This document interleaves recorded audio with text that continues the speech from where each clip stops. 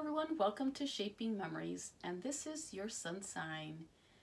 Today we're going to be discussing the sun sign for this month, which is the Pisces. We are in the month of March, and the sun sign of Pisces begins February 19th and runs through March 20th. So we're going to talk about a little bit of positive traits and some negative traits of the sign. Let's see if you agree. The symbol for the sign is the fish, and it is also a water sign. So let's begin with some positive traits of our friendly fish. They are very creative. Pisces are known as the most artistic of all zodiac signs, and they frequently express their creativity in everyday life. They have strong imaginations, and their reputation as dreamers can help them when they pursue hobbies such as art, music, and writing. They are also empathetic. If you need a shoulder to cry on or a listening ear, there's no one better than a Pisces. Pisces are incredibly empathetic and in tune with the emotions of others. They're also very generous. Pisces are extremely generous and known for putting others' needs before their own. It's important to them that the people they care about are happy. So they'll go out of their way to do something kind or help you with a problem you're having, even if it sometimes comes at the expense of their own happiness.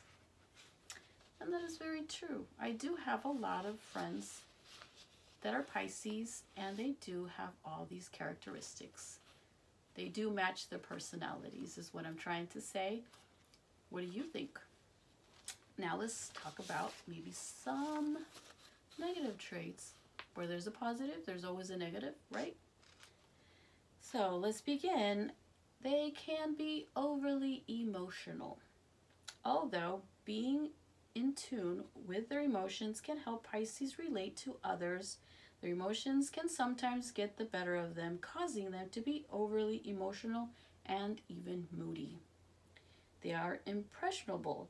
Because Pisces are both very idealistic and look for the best in others, they can often be overly trusting and easily swayed.